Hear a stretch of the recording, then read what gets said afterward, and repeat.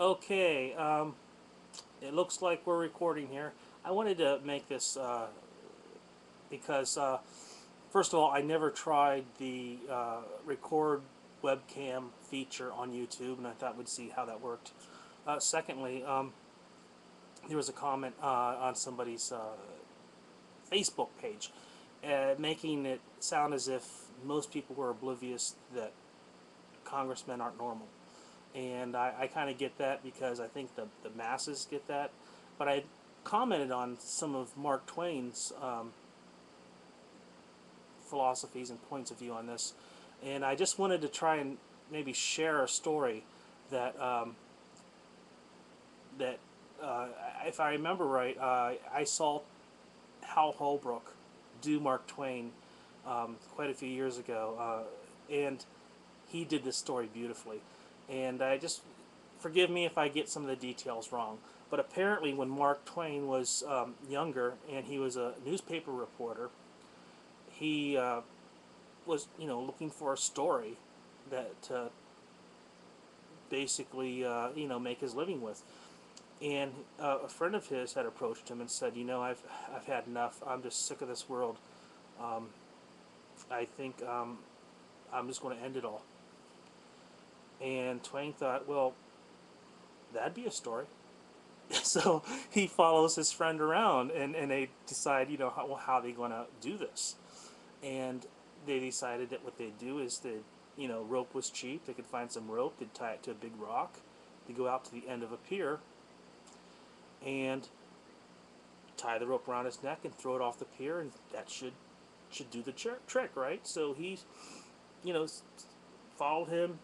They got the rope, had his pen and pad there, ready to take down all the details so that he could report it and have a story. And just as they reached the end of a pier, they saw floating in the water, as if it were a sign from God himself, a life preserver. And they took a deep breath, and at that moment, Mark Twain turned to his friend and said, we could sell that and buy a gun. So they fished the preserver out of the water, took it to a shop, and basically traded it in for a gun. And so now he sat ready while his friend prepared himself with this gun to end his life. He loaded the weapon. He put it into his mouth and pulled the trigger.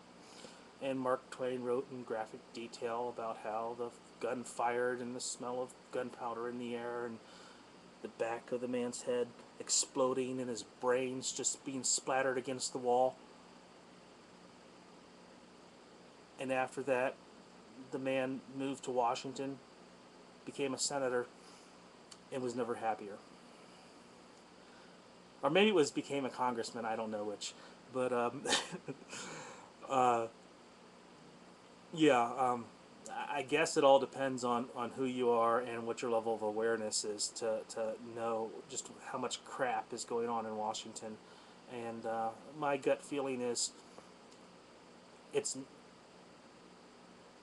there's this illusion that back in the day things were better. I don't know anymore.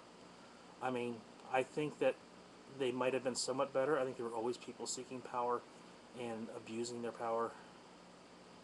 I don't think it's ever been as bad as it is now. It's not, they don't even care.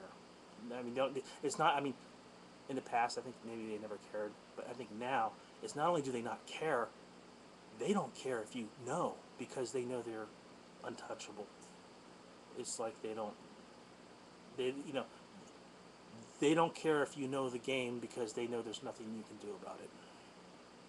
Well, anyways, the comment made me think of that story, and I just thought I'd share it and give me an opportunity to try this YouTube feature. So we'll see how it works.